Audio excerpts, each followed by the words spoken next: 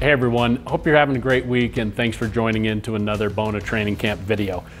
Let's talk about some of the best practices when using and operating our Bona Power Drive. Some people may think of these as frequently asked questions or tips and tricks. They all kind of run along the same vein. But one of the first ones is always adequate power or proper power. So we want to make sure, because our power drive is a planetary system that has a double reverse. So meaning that the main disc spins one way, so that's a reverse from the hub, and then the other discs spin the opposite way. That's your second reverse. That creates a lot of resistance and friction on the floor and inside the machine. So because of that, it's really important that we have proper power. So the first thing we always recommend is making sure you have a Bona Power station or some type of system like this, where you can take, for instance, like we've got here in the studio. Since we're on a commercial site, we only have 208 coming out of the wall. So I can boost that up and it gets me up to right at 230. And even though on my sanding plate back here, my machine plate, it says I'm at 240 volts, 230 is going to be fine for this machine. And we're also running this through 100 feet of cable, which is also something to keep in mind. Depending on how much cable you've got to run, you never want to start your booster right next to the wall, right next to your source, and then try to boost through 100, 200, 300 feet of cable. Always run your cable as far as you can to your booster, and then you only want to boost the last 50 feet to your machine. And the other thing to check, and this is for people who have older models of power drives as well, check your machine specs, your plates. Very early models of power drives were wound for 220, and all the later models are wound for 240, and you always want to run as close to that as possible. So if I've got one of the 220 models, even though it could run on 230, I may want to just dial that back a little bit. Definitely if I've got one of the 240 models, usually on 208, the most I'm going to be able to pull it up to is 230. So know what your motor is wound to. Use that new multimeter and all the information it can give you just to make sure your machine is running the best that it can.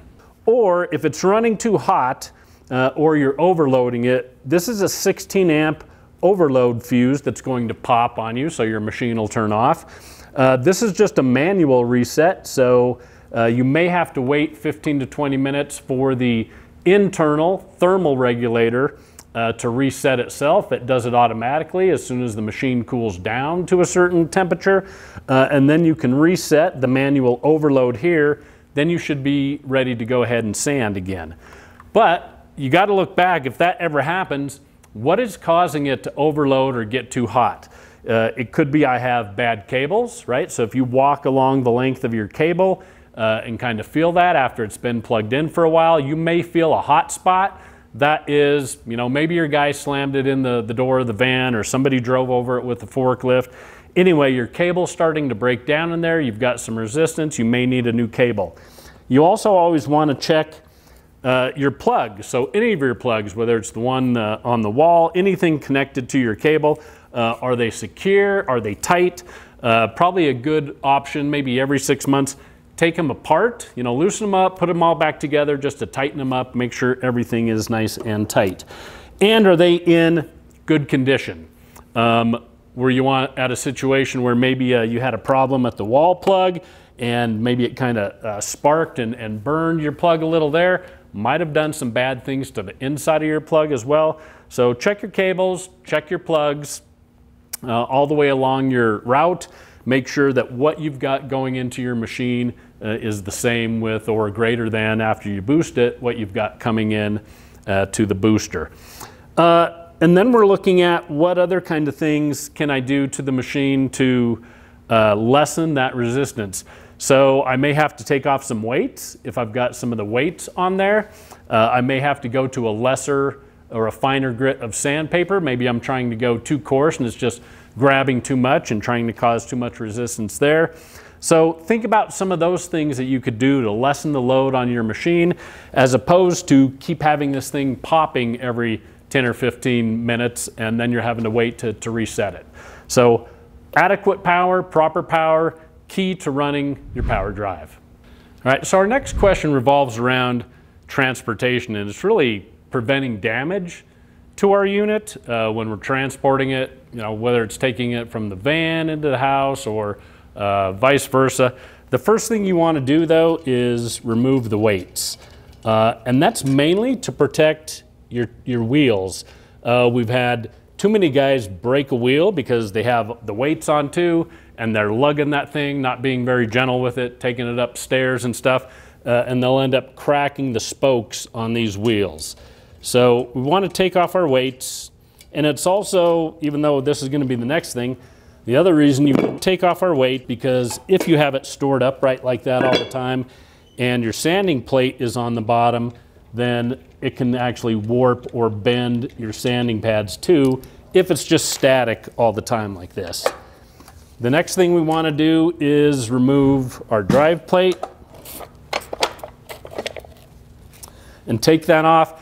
And again, it's because we don't want the machine, most guys are going to store this upright in their van. We don't want the machine just sitting on these pads because it won't sit completely evenly because the weight distribution of the top of the machine isn't even. So it could give you a flat spot in a pad. It could actually bend one of these pads. So this thing is your baby. So always take care of it and make sure that your drive plate in it is as in good of condition as possible. And then I always want to take off my dust skirt as well. Again, this is so key to having good dust containment, which is my customer's #1 concern, is getting dust in their house. So I always want to have my dust skirt in good shape. I'm always going to take that off when I'm traveling with this thing in the van or my truck. And then, of course, make sure you incorporate the wheel covers. So usually we just leave these on all the time. I just took them off so I could talk more about the spokes and stuff. But usually we'll just leave these on. You can get easy replacements if and as they get torn up during use. But these are just for as you're wheeling it across, again, your customer's driveway or the parking lot or ever. It doesn't get debris and stuff embedded. The other thing it does, and why we leave them on all the time, if I'm taking my machine back across some carpet or some tile or something like that, I want to protect those surfaces from anything I may have gotten on the bottom of my machine, and thus my wheels and having the covers on those is going to protect those. So take the weights off, take your drive plate off, take your dust skirt off, make sure you have some good wheel covers, and take care of your power drive. All right, so let's just talk real quickly about the right way to put your drive plate on your power drive. Again, what we want to make sure is that you engage it all the way and lock it in, and don't let it do a slam fit. And what I mean by that is we have had a couple guys bring their machines in, and they were having trouble with them because they had wallowed out the clutch plate because they didn't get this situated all the way as close to the lug as possible and then lock it in. They were just putting it on a little and then standing the machine up, and when you turn the machine on, it slams into place. You don't want that to happen. Because the clutch plate is not made out of, it's made out of a softer metal, and you want it that way so you can always get a tight fit. If you routinely slam it into place, you're going to wear a soft spot into that or a hollow spot, and then the vibrations in the machine are going to constantly wallow that out, and pretty soon your machine is going to be shaking all over the place. So just make sure that when you attach your drive plate, right, get it on there, move it all the way around so that the lugs are lined up, lock it into place, and you should be good to go. All right, so also one of the best practices is about your new kickstand. And we'll also talk about if you don't have one of the kickstands, although you can retrofit the kickstands onto older machines. So you may want to add that onto your existing power drive. But the main reason for this is you can see if I don't use the kickstand and whenever I bend my machine back, especially if I have one of the sanding pads right at the bottom there, all the weight from this machine is going onto that sanding pad. And especially if I have the weights and stuff on this, it may bend that pad, then I may get some wobbling, I may get some shaking in my machine because I've damaged that pad. So then if we utilize the kickstand, you know, it puts no pressure. There's no pressure now on that single back pad at all. And I can easily lower everything down without putting extra pressure on it. So always utilize your kickstand. It'll really help increase the longevity and the smooth performance of your machine and the sanding pads. Now, if you don't have a kickstand, the other thing that you can do is when you're ready to tilt your machine back, just get it positioned so that you know you have 2 sanding pads sitting in the back here. And then at least I'm tilting my machine back on 2 pads and not just forcing all that pressure back on one. So if you have your dust skirt on, which I took this off just to make it easier to see, pull the dust skirt off and then just get, you know, one of your pads kind of aligned with this back wheel here, tip it back, and then again at least I've got pressure on 2 of the pads being here and not just on a single being down at the apex on the bottom.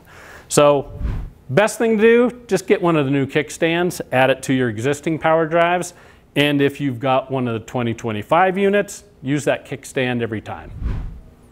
So another thing that having this machine out for 10 years has shown us, actually you guys as our customers have shown us this, is some of the different ways you can actually adjust the handle to run it to help it make it even more versatile for you and help you get into some really tight spaces.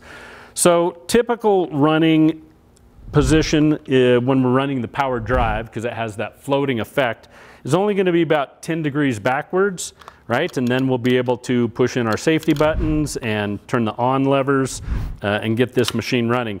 Sometimes I usually do this, don't quite get it all the way back enough. So then just adjusting it just a little more, getting it back, and then it turns on and I'm ready to go. I've also seen some guys run it like this. So this, because this is in still that 10-degree area, my safety catch, which is down in here, which it releases based on the angle of this, it's still good.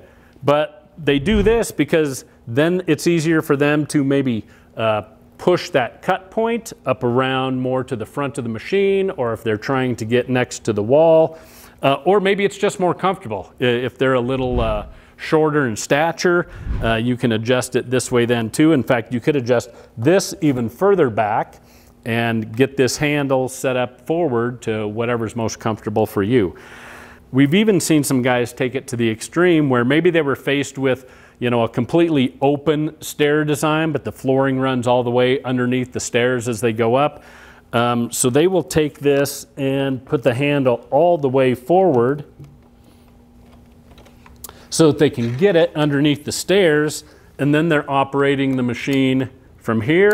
Or we even saw a post the other day where one of the customers was doing a kitchen island tabletop, and they had the power drive up on top of that. But again, because of, you know, lights and other stuff overhanging, and you don't really want to stand up on that, they had the handle bent over like this so they could access that tabletop. So those are kind of the 3 positions that we're looking at mainly when we're running it as the Bona Power Drive. And then of course, once we take the power drive plate off, anything else that goes on there, we're going to run it more as a normal buffer. We're going to run it at hip level because now you have that centrifugal force trying to pull whatever plate you have on one way or another based on your pressure on the handle. Whereas when it's up and we're running it as a power drive, it's got that floating effect. And one word of caution, you do not want to run the power drive down in this position. The machine's going to bounce and wobble and shake all over the place. So mess around with the handle positions, know how to run it in power drive position or in buffer position, and you should be set for just about any scenario that comes your way. All right, so last question or last best practice for today revolves around steel plates and intermediate pads. Where do I use them? Why are they useful? Let's first look at steel plates. Highly recommend that you get at least a set of these and be prepared to use them in your system. They're going to keep the floor completely flat and help if maybe you did your first sanding with your belt sander or drum sander, you've got a little chatter in the floor like you can see here, but this is really from the manufacturing process. We haven't even sanded this yet.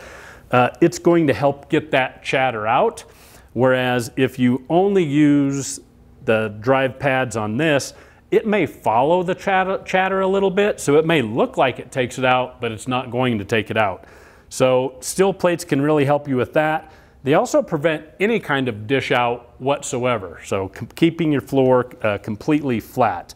So we'll always use them in conjunction with a 1/4 inch intermediate pad. So your abrasive goes directly on the steel plate, that goes to your intermediate pad, and then your intermediate pad is going on your power drive. And that gives you a little bit of a floating system too, so it doesn't make it so stiff that if I come to a high spot in the floor, I'm still probably going to get a little bounce. That's just the machine telling me I got a high spot here.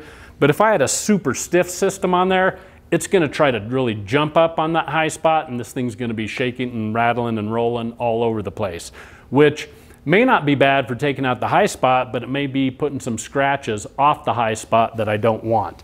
So just soften that up a little bit with your 1/4 inch intermediate pad, but utilize those steel plates. They can do nothing but good for you. They also help to soften the scratch actually. You may think, well, it's stiffer. It's probably going to put a worse scratch in the floor. It actually softens it because most of your scratches that you see in the floor, they're in your hard grain. And because the steel plate keeps everything on top, it's not going to dip down into your soft grain at all. It's going to keep everything up on top of the hard grain and take those scratches out where you typically see them. And then intermediate pads, again, we got a couple flavors, 1/4 inch, which we're going to use 95% of the time. And sometimes guys just like to use this, especially if they want maybe more dish out. Maybe that's the look they're going for in the floor. You can always just put a 1/4 inch intermediate pad on your system, put your abrasive directly on that, and that's going to give you a little more dish. If you're working on a floor that's hand scraped or somehow distressed or pillowed edges or something like that, you need a little more flexibility to your abrasive system, then you could go with the 1/2 inch intermediate pad, put that on your system, put your abrasives directly on that, and then you're going to get a little more conformity to the floor and those different surface types. And then one other thing that we really use the 1/4 inch pads for is to save our Bona diamonds. So these are fairly expensive, but they last a really long time, anywhere from 5,000 to 10,000 square feet. Using them on wood or wood finishes just is not going to wear these out. The diamond is obviously harder than that, but what will wear it out is if you constantly take it on, off, on, off, on, off, a Velcro type system. Eventually you're going to be tearing this backing off of your diamond, and then it's done anyway. So we'll use 1/4 inch pads, put our diamond on there, and keep this as a set. So even if we're, say, just putting it on here, or we're putting it on our multi-disc, when we're done with that particular phase of abrasion, we will take off this as a set. That way, any wear and tear is going on your intermediate pad and not on your diamond, which is more expensive than the intermediate pad. So, and we'll just keep those as a set in our box until we feel the diamonds have worn out and go from there. So 1/4 inch, 1/2 inch intermediate pads, Bona steel plates. Learn how to use all of these on your power drive and just increase the versatility in your own sanding approach.